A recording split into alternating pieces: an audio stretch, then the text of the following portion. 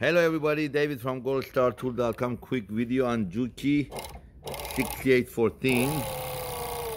Just wanted to show you a couple of things. Table, legs, get many questions regarding this. If you buy this machine and when you get it, the motor is reverse.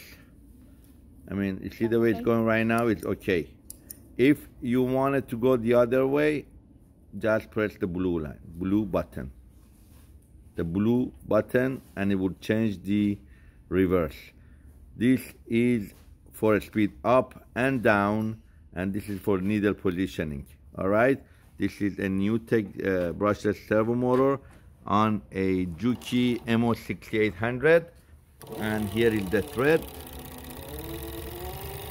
and this is very slow, meaning that you have it on a very slow speed. Now I'm going to show you the same motor on a Juki DDL55580 with needle positioning, and that one is the same thing, same idea, same thing.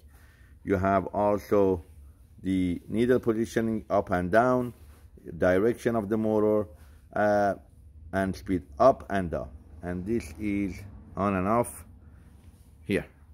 So if you get one of these motors from us and you install it and you're like, oh my god, it's going backwards, this is the one press.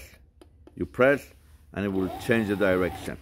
The same thing, needle positioning, speed, and all that. These are all table, motors, and legs are made by NewTek, for NewTek, including the LED lamps. Just wanted to show you guys a quick video regarding the sewing machines and the motors. Thank you for watching.